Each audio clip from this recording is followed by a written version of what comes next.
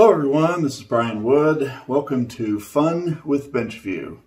Today we're going to talk about test flow and specifically how to add some variables to a sequence that use the string data type to allow you to do simple things like ask an operator to enter a yes or a no instead of typing in a 1 or a 0 to get the sequence to do different things.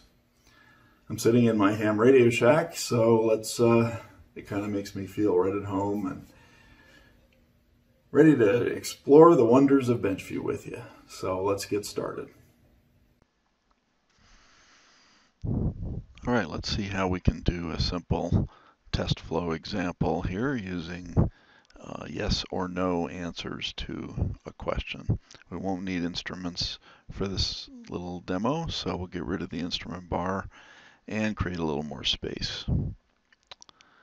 Expanding the more blocks section, we look for a question. Ask user allows us to ask the user to enter something, which will be put in a variable. So we're going to ask enter Y for yes or N for no. We have to put a variable there, so we're going to have to go create one. We'll just call it answer and drag it over into the ask user block. All right, now we have to define some variables yes and no that we can use to compare with the answer. So let's create a yes and a no. Then we'll have to define those to be some string. So for yes, we'll just give it the string y, and for no, we'll give it the string n. And notice that TestFlow has figured out that that's a string variable instead of a number.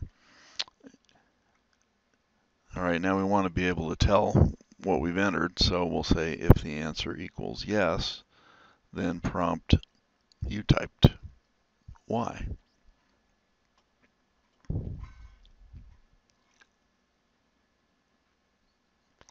Otherwise, you typed n.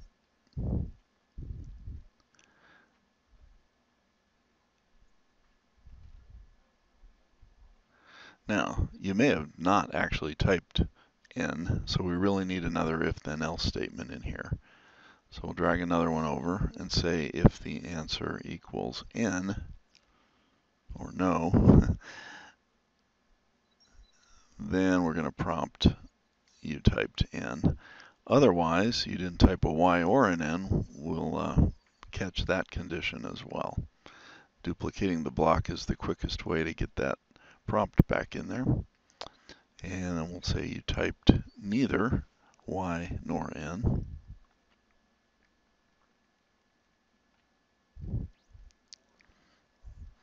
All right, let's try it.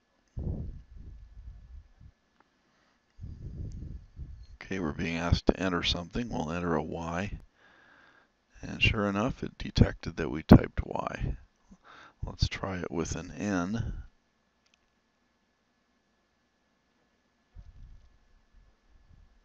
Yep, it caught that one too.